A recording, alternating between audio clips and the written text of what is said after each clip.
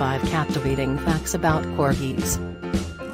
1. Corgi translates into dwarf dog. Although some people don't entirely agree, the most commonly held translation is that cor translates into dwarf, and he translates into dog in Welsh. Those who disagree claim that they're actually a watchdog, as cor can also mean to watch over or gather. Either of these translations fits pretty well, of course, but I prefer to live in a world where corgis are dwarf dogs. 2. Pembroke Welsh corgis are a much more recent breed.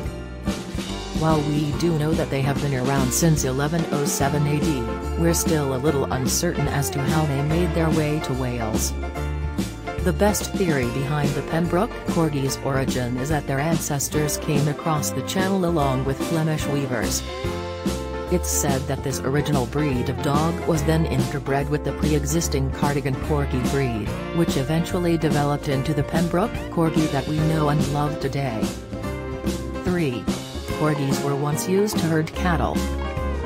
If you take a stroll through the rolling hills of Wales, you'll come across a lot of sheep, but few cattle. This wasn't always the case in Wales though, with cattle being a much more popular form of livestock up until the 19th century.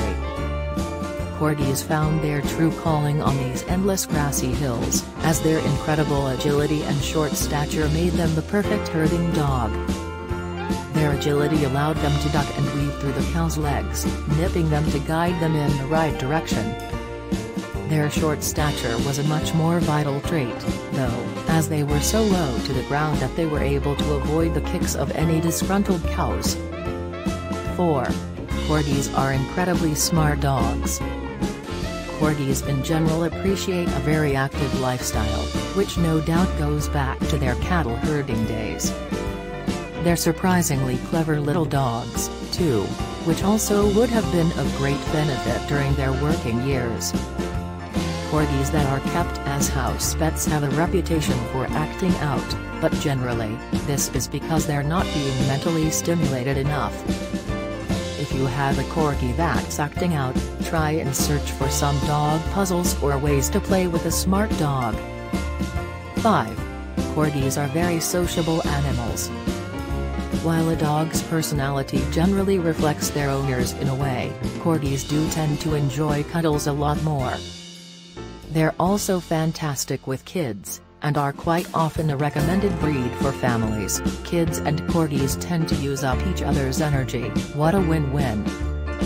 As long as they have been trained properly in their early years, they absolutely love to get out and play with other dogs.